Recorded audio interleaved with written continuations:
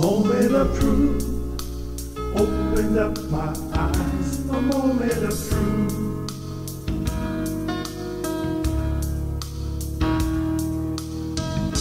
A moment of truth, like the sunrise. A moment of truth.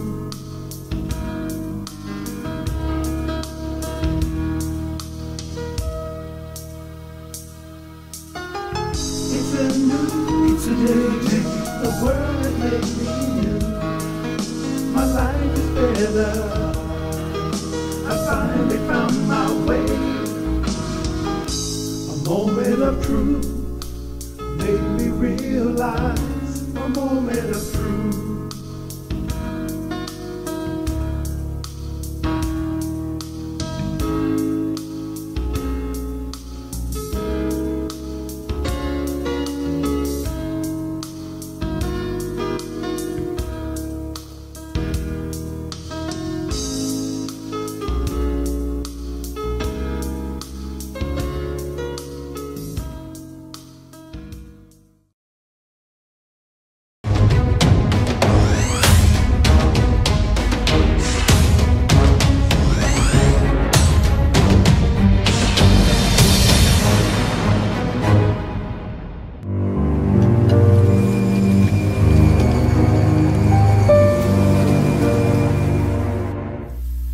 Good morning, good morning, good morning. Welcome to the Moment of Truth. This is Live at 5 with your host, Dr. Harold G. Dakers, Jr. Welcome, everyone, this morning for our morning session. All right, let's have a word of prayer. Father, thank you for blessing us this morning, for your loving kindness and your tender mercies. Thank you for your bountiful many blessings. Thank you for all things that you have done, for watching over us last night, for keeping us and awakening us this morning, clothing our right minds with the activities of our limbs. Now we ask that you would, in this time that we have come to share in thy word, let our hearts and minds become good ground. We would receive the seed of thy word and then bring forth good fruit unto good measure. This is our prayer in Jesus' name. Amen. All right. Let's get started this morning. This morning we are going to be talking about the extreme unction. One of the other,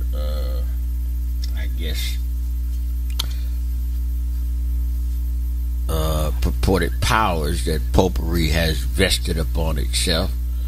Let me go to the, let's see. Look it up in the straight answers section. See, we want to talk about what is it? Let's see, extreme unction. Let's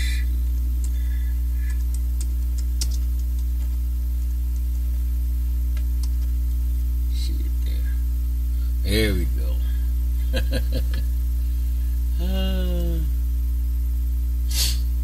All right. There are a few things that they are going to bring up. Okay, let me go in here now. I'm going to go with their version first. Then we're going to talk about with our textbook, according to Hislop, what they are really. Oh, here we go. All right, there we go. All right, so what are anointing of the sick and extreme unction? Now, this is what of the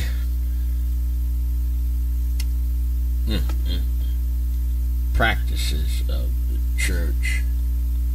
Let me go back to something here.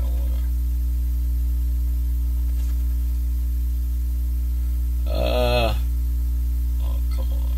Am I in here? Yeah. That's what we're... This is one of the doctrines and disciplines of the church in Rome.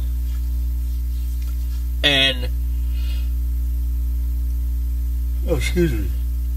The pretense for this is of dying men, and they use as their well, they're gonna mention a few scriptures here, but they found this on James, when he says, if there are any sick among you, let him call for the elders, and they will anoint him and pray, and they shall. Let me hold on. Is any sick among you? Yeah, let them call for the elders of the church, and let them pray over them, anointing him with oil in the name of the Lord. And the prayer of faith shall save the sick, and the Lord shall raise him up.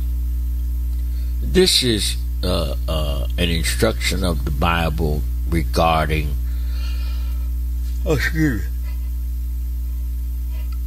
when one is ill or sick. But let's see what the church in Rome uses this for.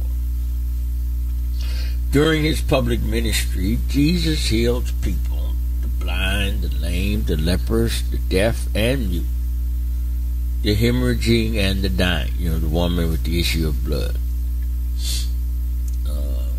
His healing touched both body and soul. In most of the accounts of the healing miracles, the ill person comes to a deeper conviction of faith, and the witnesses know that God has visited his people. These healings, however, foreshadow the triumphant victory of our Lord over sin and death through his own passion, death, and resurrection. So they open up giving an explanation about this by using the example of Jesus laying hands on the sick, and also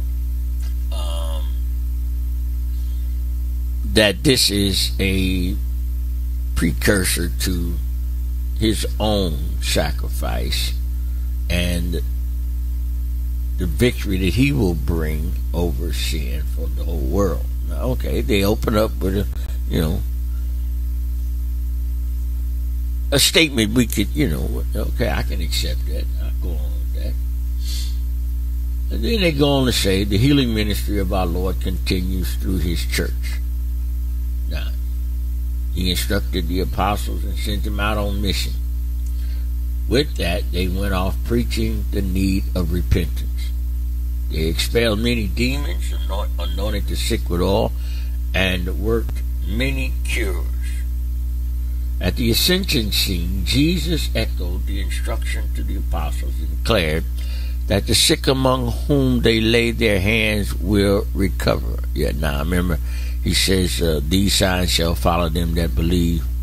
They shall lay hands on the sick and they shall recover. They shall speak in tongues. They shall cast out demons. But, he gives that's in the book of Mark. At Pentecost, the Holy Spirit conferred great gifts upon the church, including healing. And we read that in 1 Corinthians 12.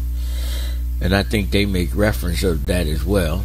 St. Paul recognized through the Spirit one receives faith.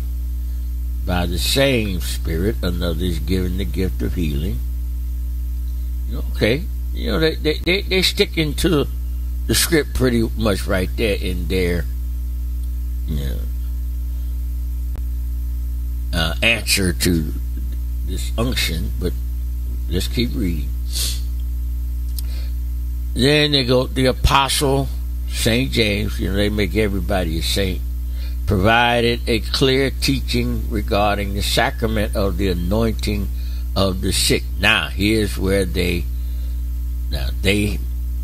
have made this now a doctrine or a discipline, and they call it the sacrament of the anointing of the sick. Is there anyone sick among you? He should ask for the priest of the church. They in turn ought to pray over him, anointing him with oil in the name of the Lord. This prayer uttered in faith will reclaim the one who is ill, and the Lord will restore him to health. If he has committed any sins, forgiveness will be his. In all, the church has been continually mindful of our Lord's command, heal the sick. All right. Various church fathers attest to the use of this sacrament in the early church. Augustine in 430 wrote that he was accustomed to visit the sick who desired it in order to lay his hands on them and pray at their bedside. And from his writings, it is probable that he anointed them with blessed oil. They say it is probable. Pope Innocent, in his letter of instruction to Decentius, affirmed that the letter of James clearly refers to the sacrament and that the bishop must bless the oil. A bishop or priest must administer the sacrament, and the sacrament complements the sacrament of penance, conveying the forgiveness of sin. About the 12th century, this sacrament became commonly known as extreme unction, perhaps for two reasons. First, this anointing concluded the series of sacramental anointings during a person's spiritual life, beginning at baptism and followed by confirmation and perhaps holy orders, and concluding with extreme unction.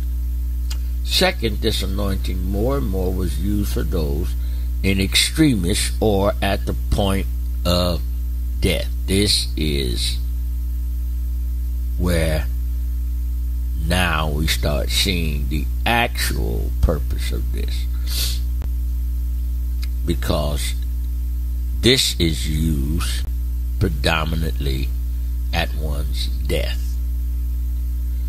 We're giving the priest will give an individual who's dying the last rites. That's the extreme unction. Responding to the Protestants' denial of this sacrament, the Council of Trent decreed in its doctrine on the sacrament of extreme unction in 1551, this sacred anointing of the sick was instituted by Christ our Lord as a true and proper sacrament of the New Testament. It is alluded to indeed by Mark, but is recommended to the faithful and promulgated by James the Apostle and brother of the Lord. All right. Excuse me.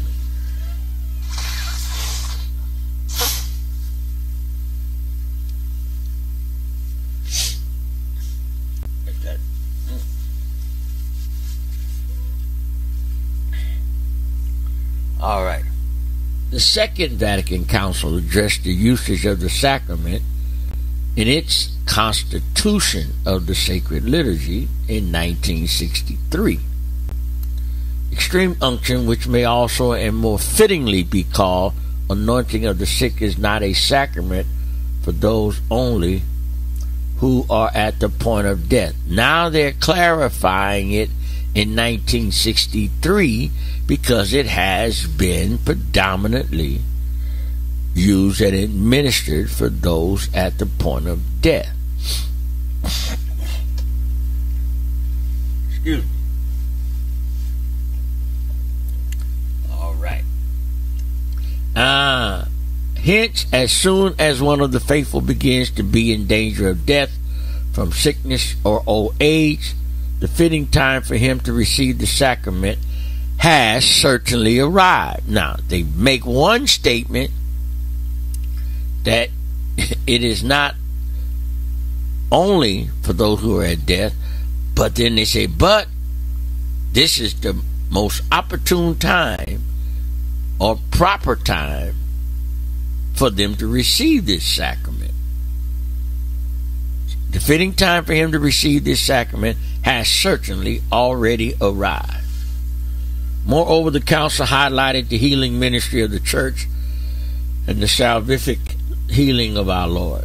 Through the sacred anointing of the sick and the prayer of her priests, the entire church commends the sick to the suffering and glorified Lord, imploring for them relief and salvation. She exhorts them, moreover, to associate themselves freely with the passion and death of Christ. the council recommended that a continuous rite be prepared, which would include confession, anointing, and viaticum. Now, I don't know what that, let me look up that word viaticum, see what that means.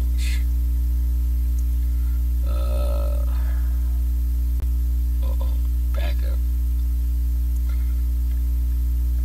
Viaticum, let's see what that means. Okay, viaticum means that is when the Eucharist is given to a person who is near or in danger of death. The last rites. Okay. Viaticum.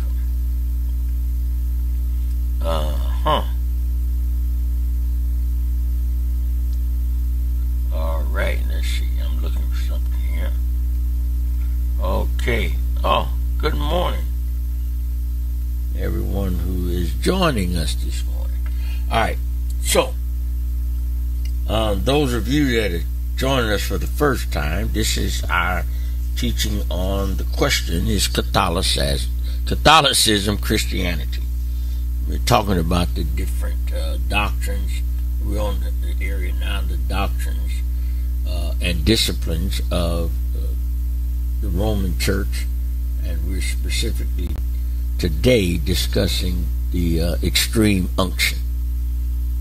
And so, and I'm giving you their position first, and then I'm going to deal with the opposition and the unbiblical nature or lack of biblical support for this particular doctrine of the Roman Church. All right. So, okay. Now, so the council also highlights, the healing of the Lord, and they recommended that a continuous rite be prepared, which would include confession, anointing, and the viaticum, or the giving of the Eucharist at the time of death or threat of death. Okay, if a person's in danger of dying, they issue what is called the last rites. Okay, in 72, Pope VI released his apostolic constitution, sacrum, called Unctionum Inframorum. Now, when the Pope is supposedly to have the power to release and declare certain positions on doctrine, and once they do put this in writing, it becomes an official document or practice of the church. All right. So he says, while anointing the forehead, well, let me back up. He's prescribed that a priest first lay his hands on the head of the sick in silence, and then anoint the forehead and hands with the blessed oil of the infirm. While anointing the forehead, he prays, through this holy anointing, may the Lord in his love and mercy help you with the grace of the Holy Spirit. And then while anointing the hands, he says, may the Lord who frees you from sin save you and raise you up. The ritual provides that in accord with local custom or culture, as well as the condition of the sick person, a priest may anoint other parts of the body, for example, the area of pain or injury. If circumstances warrant it, the sacrament of penance precedes the anointing, which is then followed by the reception of Holy Communion, which serves as the viaticum for passing over to eternal life. So they pray them over. And it says that note that only a priest can administer this sacrament. Now, we have a few issues there. We're going to address that a little bit more later. But they claim then to have the power to absolve Excuse me. Man, absolve one of their sins at the point of death, and to pray them over when, remember, salvation is contingent upon one's own acknowledgement and repentance. But he's saying here, he prays a repentant prayer for them on their behalf, and then praise them as they pass over to eternal life.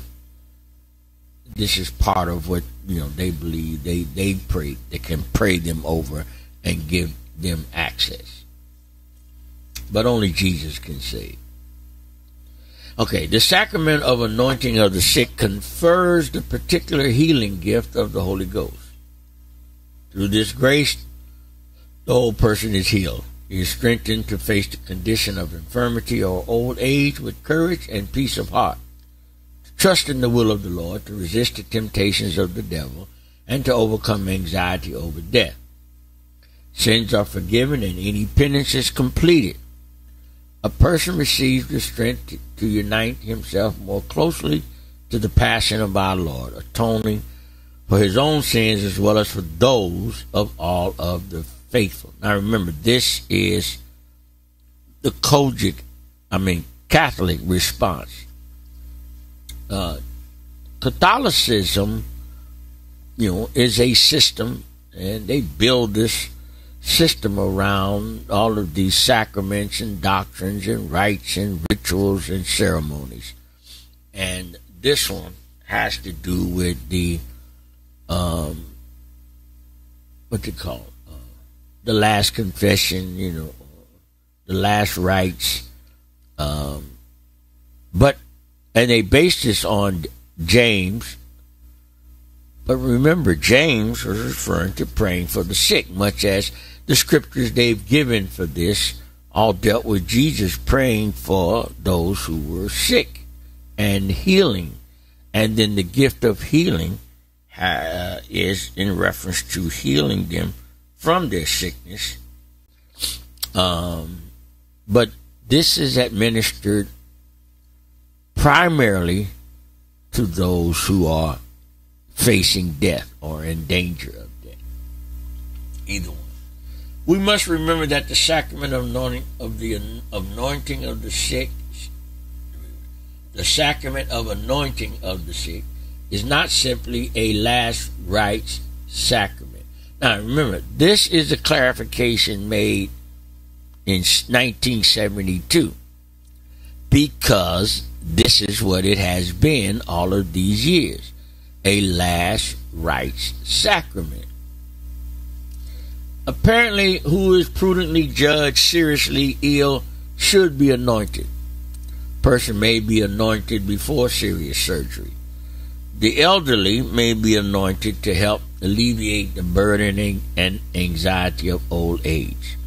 Those who have lost consciousness or the use of reason should also be anointed if they would have asked for the sacrament, if they had been able to do so. How do you know that? How do they know the person would have asked if they would have been able? They just making an assumption and assuming that. And remember, repentance is the act of the individual who is seeking the forgiveness of sin. How do you make this confession for them? On the basis of assuming that if they were conscious, they would have asked. That's not always the case. Some people would make a dying confession and repentance because they sense death being close, but not everyone would. And that is a decision, and we have to be careful, because that's a decision one should make when they are of sound mind, and when they fully understand that repentance and seeking of forgiveness and confession is absolutely necessary. And one must believe on the Lord Jesus, believe that he was buried, that he rose from the dead, and they must submit to him as the Lord of their life. But they're making this kind of like a get out of hell free card. They do this and say that they would have asked for it if they had been able. Okay. Usually a person only receives the sacrament once during an illness, but may receive it again if his condition deteriorates. Last rites. While the sacrament should not be restricted to point of death cases alone, which is their practice, we should not trivialize it either. For instance, I remember once a parishioner asked if I would anoint her. Since she looked very well, I asked if she was going to have surgery. She replied, "No, I am flying on an airplane tomorrow." After some catechesis on my part, in other words, he teaching her, she made a good confession rather than being anointed. However, given some airplanes today, maybe anointing would be appropriate. So, you see, now, he just answered the question for us. He did not want to do this based on their catechism. And he says, when she didn't answer the question the way it would appease him that this was proper to anoint her, he then gives her some catechesis or catechism teaching. And after he gave it to her, then she makes a confession rather than being anointed. Because why? This in their mind and in their practice and in their system is reserved for one who is in danger of dying or at death. The surgery would have mitigated a danger of dying. And she was well and in good health, so visibly she wasn't at the door of death. So rather than anoint her because she wanted to be anointed or blessed before going on an airplane, he says to her, "No, let me give you some catechesis and then you make another decision." Now, also, one should not wait to the last minute to have a loved one anointed. He said, "Once I was called in the middle of the night to anoint a dying person. Afterwards, I was talking with the family, and I discovered that the person had been in the hospital over a week. By delaying, the person could have died without the benefit of sacrament." Wow. If a person dies, the priest cannot anoint the dead body from which the soul has already departed. Rather, he would offer the prayers for the dead. Oh, wow. In all, Christ has given the church a beautiful sacrament for the healing of body and soul. We must be mindful of our duty to ensure that our loved ones have the benefit of this sacrament, especially as they prepare to lead this life to be joined to our Lord. So, again, even in their closing statement, they make it perfectly clear that this extreme unction is the last rites. That's what it is. But let's examine what the Bible says. If there is any sick among you, this is what James says, let him call for the elders of the church and let them pray over them, anointing them with oil in the name of the Lord. The prayer of faith shall save the sick, and the Lord shall raise him up. This is dealing with those who are sick among us, and the prayer of faith for healing. That is what this is about. He said, call for the elders of the church. These were Holy Spirit given gifts for man to pray and have the power to pray the prayer of faith for the healing of the sick. This is not limited to those who are dying as a last-minute insurance policy. You notice that they give these examples regarding one, denying to anoint someone when they request it because they're not dying or in danger of death. And the other is if one doesn't call the priest in time, they have to now pray the prayer for the dead because the person has been denied their opportunity for their last rites and last minute what was the word they used? Sacrament. The benefit of sacrament. Yeah, this last minute benefit of sacrament. All right, let me go to my notes now. So this though was exercised by the elders of the church on a daily basis in the New Testament church. When James wrote this, he wrote this in order for them to understand that healing for the bodies of men, that power was given to the church through the Holy Spirit, and that men could lay hands on the sick and they recovered, much as Jesus did when he was there, present with them. But this extreme unction of the Roman church, now I just read their explanation of this and description. It is not for that purpose. They're using this to justify their last rites. Okay. Rites, rituals, and ceremonies. And this exercising of the last rites,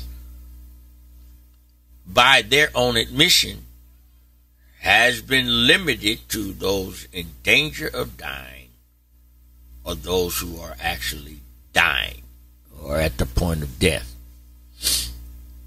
And if one does not receive this benefit of the dying sacrament, then they must then receive the prayers for the dead because the soul has already departed. And of course, they teach then the purgatory process.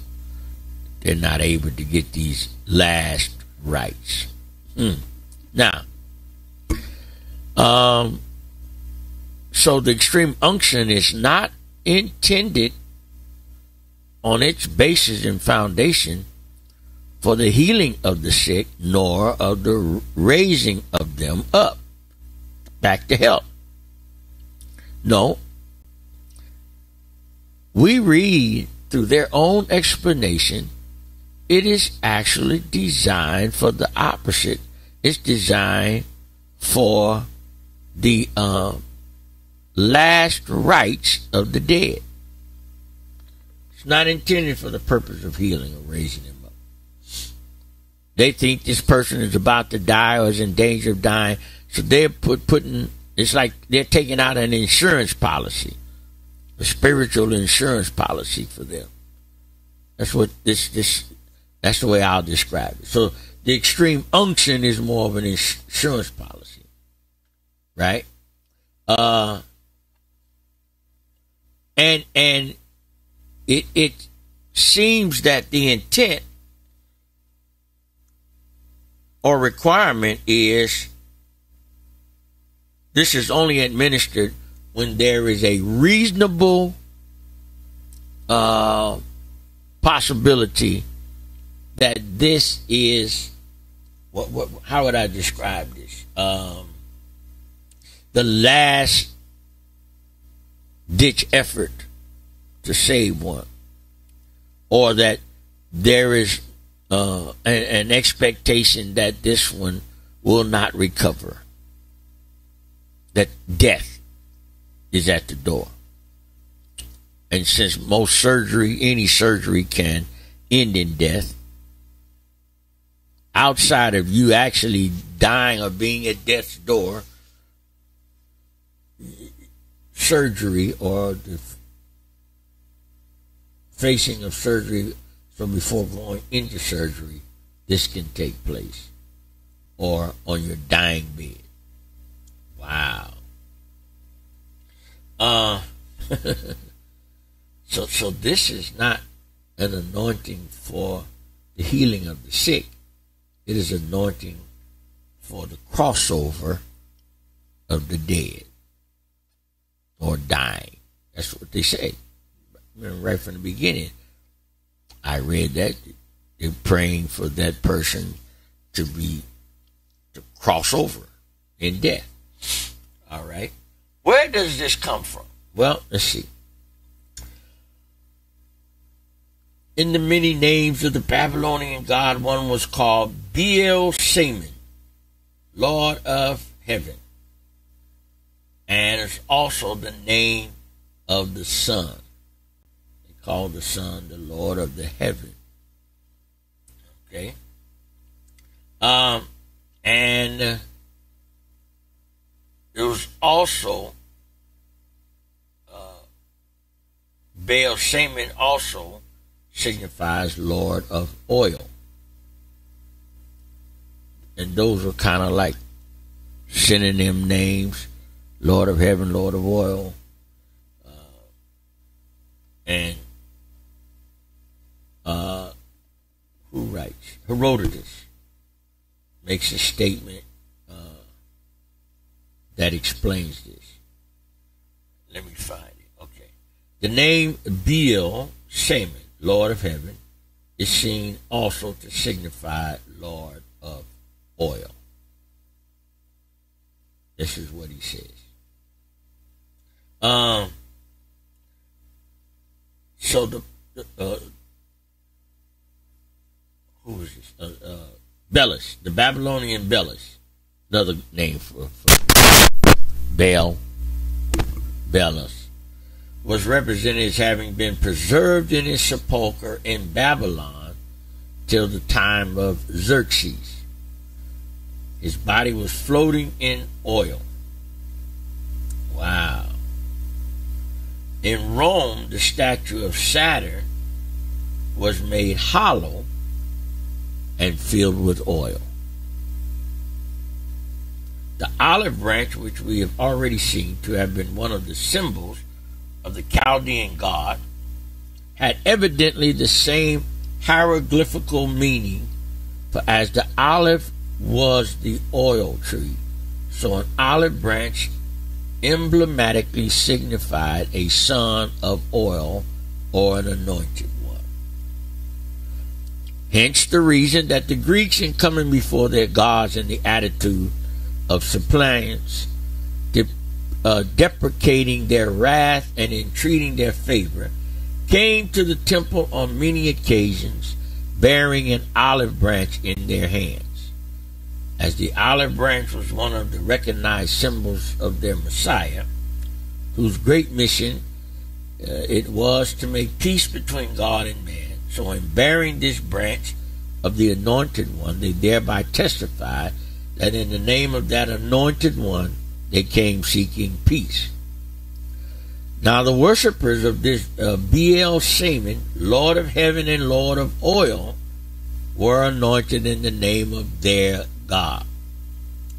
It was not enough that they were anointed with spittle, they were also anointed with magical ointments of the most powerful kind. And these ointments were the means of introducing into their bodily system such drugs as tended to excite their imaginations and add to the power of the magical drinks they received. So they drugged them, that they might be prepared for the visions and revelations that were to be made to them in the mysteries. These unctions, says Salverti, were exceedingly frequent in the ancient ceremonies. Before consulting the oracle of Trophonius, they were rubbed with oil over the whole body. This preparation certainly concurred to produce the desired vision. Before being admitted to the mysteries of the Indian sages, Apollonius and his companion were rubbed with oil so powerful that they felt as if they were bathed with fire. Wow. This was professedly an unction in the name of the Lord of Heaven, to fit and prepare them for being admitted in vision into his awful presence. The very same reason was suggested such an unction before initiation on this present scene of things would naturally plead more powerfully still for a special unction when the individual was called, not in vision, but in reality, to face the mystery of mysteries, his personal introduction into the world unseen and eternal. Thus, the pagan system naturally developed itself into extreme unction. This is from the Journal of Prophecy of 1853. Now, and here's its purpose. Its votaries were anointed for their last journey. This rite and ritual from the pagan system was used for an individual's last journey. That by the double influence of superstition and powerful stimulants introduced into the frame, by the only way in which it might then be possible, their minds might be fortified at once against the sense of guilt and the assaults of the king of terrors. Guilt for what? Their sins and wrongdoing. From this source and this alone, there can be no doubt, came the extreme unction of the papacy, which was entirely unknown among Christians till corruption was far advanced in the church. It was not known, and this is Bishop Gibson says, this was not known in the church for 1,000 years. Wow. Long time. This was not known in the church for 1,000 years. This practice of the prayer of the dead. Ooh. Well, that's what all I have right now on the unction. So we explored the Catholic straight answers and then Hislop's commentary on it. We're going to redo this evening for the 5 p.m. group.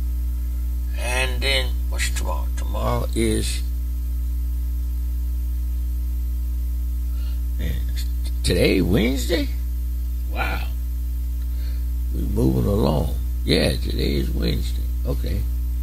So, tomorrow, we will not be having a session. I'm taking tomorrow off, Thursday.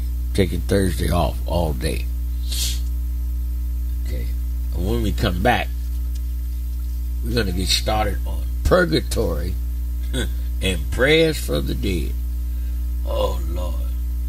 That is something else. We really going to get into some stuff. You know, we're going to talk about that purgatory and the prayers for the dead. All right. Thank you all for joining this morning. Let's pray. Father, thank you for blessing us. Thank you for your loving kindness and tender mercies. And thank you for your understanding and revelation of thy word. We ask now that you would continue. Bless us throughout the rest of this day. For this is the day that you have made, and we shall rejoice and be glad in it. Bless and keep us now is our prayer. In Jesus' name, amen. All right, you all. Thank you all for joining this morning. We will see you back at 5 p.m. on Live at 5. You all have a wonderful and blessed day. And as always, in parting, God loves you and I love you. There's not a thing you can do about it. You're going to be blessed in the name of the Lord Jesus.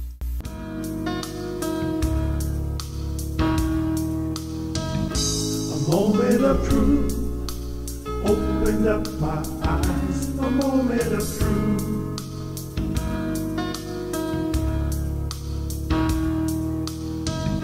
A moment of truth, like the sunrise. A moment of truth.